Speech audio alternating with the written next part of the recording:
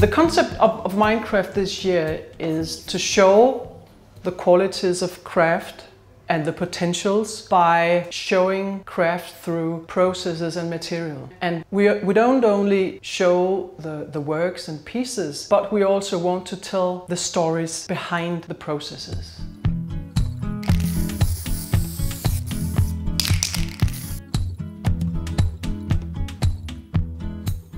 One of the biggest challenges, the real napkin is supposed to be 140 by 140. This napkin is, as you see, it has like a proudness.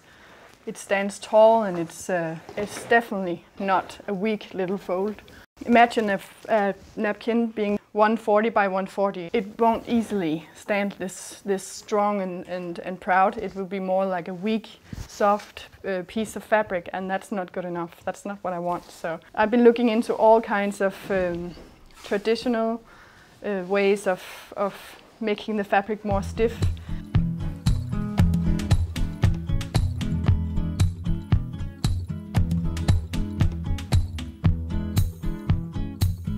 In Milan, Danish Crafts offer the professional craftspeople and designers a common platform. And when we go to Milan with an exhibition like MINDCRAFT, we also ask a curator to compose an exhibition that in the best possible way draw the picture and tell the story that we want to tell about Danish craft to the rest of the world. When you set up the team for the MINDCRAFT exhibition, we have focused on, you could say, a limited number. All years it has been about 12 craftspeople, because we want to highlight not only the best, but also give time and space for each craftsperson to have a manifestation of what they actually are capable of doing. And this year they have been challenged on material and process. But not only that, several of them has been challenged to go out of their security box, you could say, that they have been asked to work in a different material, still with definitely a very recognizable touch.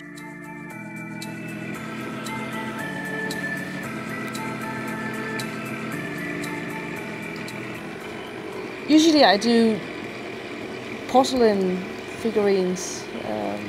For this exhibition I have taken the challenge of creating something almost un-ceramic. So the legs will be the only ceramic part of the chair. I'm used to do everything myself. So I also did the chair myself. Well, can we say that I have learned a lot?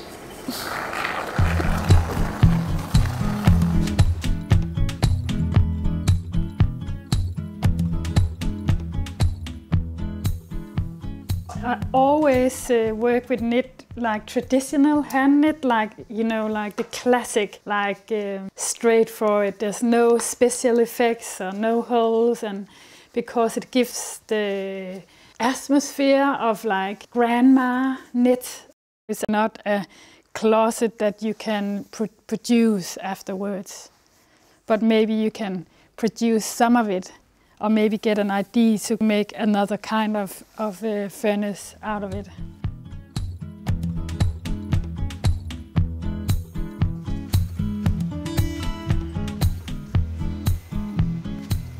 I've chosen to work with a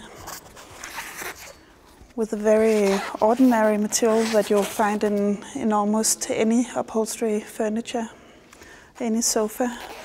But it's a kind of material that you rarely see because it's often covered in textile. But here I cut the foam into long stripes, and then I use it to weave the foam around the solid structure, the frame of the furniture.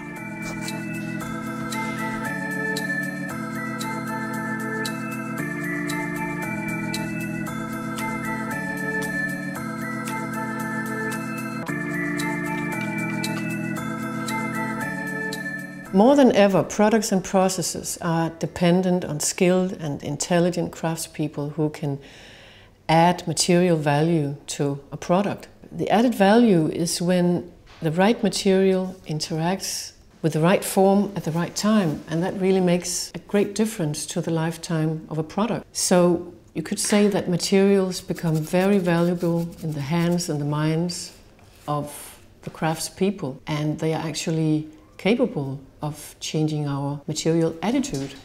One of our ideas or hopes is to kind of awake the interest of manufacturers around the world and to get them interested in sharing our vision of new, good future products of design that maybe are a little bit better if they use the competences that lie within craft.